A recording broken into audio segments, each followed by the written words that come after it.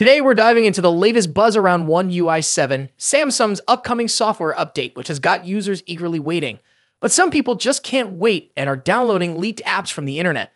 Let's talk about what's going on and whether it's a good idea to follow this trend. So we all know that One UI 7 is expected to be announced early next year, possibly alongside the highly anticipated Galaxy S25 phones. But here's the thing, while some of us are patiently waiting for its official release, others are getting their hands on it right now by downloading leaked system apps. What are these apps, you ask? Well, it's not exactly the flashy new features people are hoping for. Instead, we're talking about basic apps like the clock, calculator, and calendar. Now, I know what you're thinking. How much can a clock app really change, right? And that's exactly the point. These apps are likely to have minimal changes that won't drastically alter your phone's performance or experience. But for some, that doesn't seem to matter. Despite these being relatively harmless system apps, the reality is downloading these APK files from the internet can come with risks. Even though the account that shared these apps seems trustworthy, there's always a chance that malicious software could be hidden inside these files. Think about it. How many of you would download random files from the internet without second thoughts? I mean, even the most legitimate-looking APK could potentially harm your phone. But it's not just these apps that are getting attention. There are more interesting leaks about One UI 7 that have some users excited. For example, a new lock screen, smarter notification management, and improved parental controls are just a few of the new features on the horizon.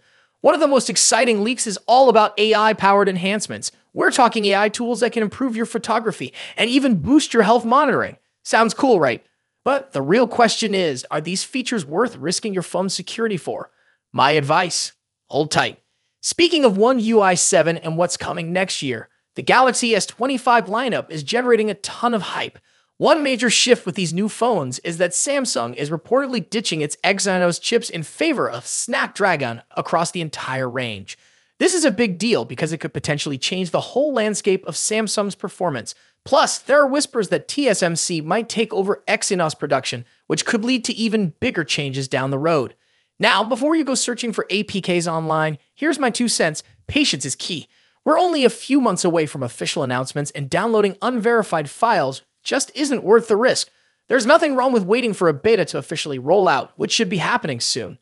Plus, Samsung has already accidentally leaked info about One UI 7 on its website, so it's clear that the update is coming soon. In the meantime, enjoy your current apps and don't feel the need to rush into downloading potentially harmful files for a slightly different calculator app. Your phone and your security will thank you. So, what do you think? Are you one of those eager users downloading the leaked apps, or are you waiting for the official release? Let me know in the comments below. And if you found this video helpful, don't forget to like and subscribe for more tech updates. Thanks for watching, and I'll see you in the next one.